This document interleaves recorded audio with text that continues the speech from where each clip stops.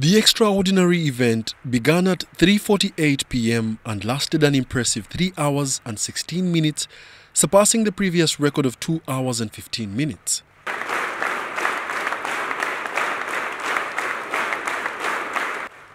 Participants engaged in a spirited clapping at varying intensities throughout the duration of the record-breaking event.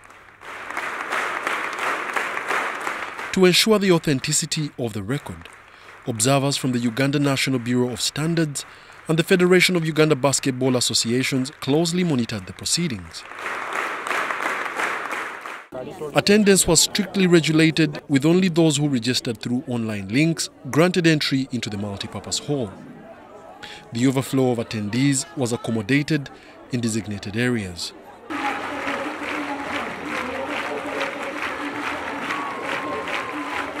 Clapping for Jesus, the Phaneroo International Ministries congregation is breaking the record, setting the new mark at 3 hours and 16 minutes.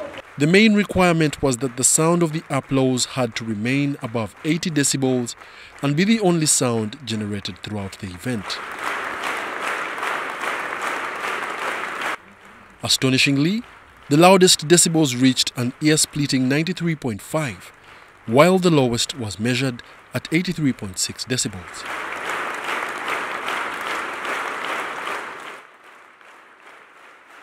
Apostle Grace Lubega and his congregation were unwavering in their determination, clapping non-stop for the entire duration of the record-breaking event.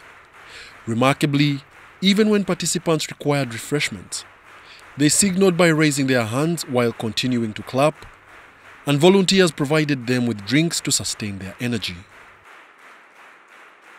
The momentous occasion was not confined to Uganda alone.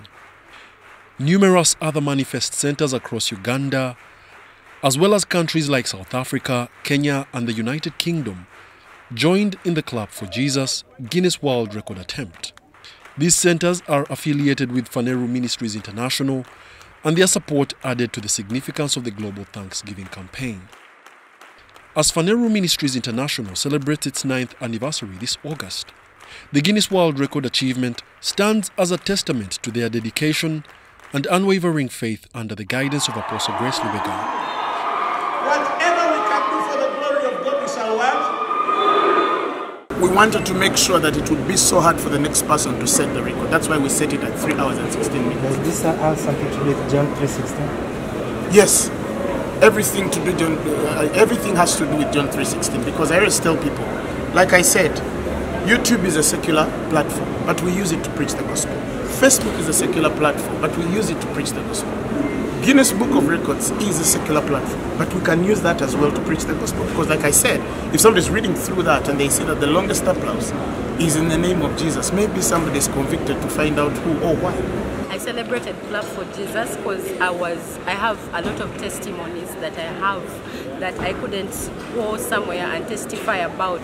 I was thanking God for His goodness and greatness in my life. I was thanking God for my marriage. I was thanking God for my children. I was thanking God for the woman I have become. It has only been the grace of God, and that is why I was clapping for Him. Phaneroo has transformed many young men, both on the streets, both the rich kids that are wasted on drugs. Phaneroo has transformed all young men, also me myself. Apostle Grace Lubega and Phaneroo Ministries International have marked their names in history, setting an inspiring example for believers around the world. Wadulo Mark Arnold, UBC News, in Kampala.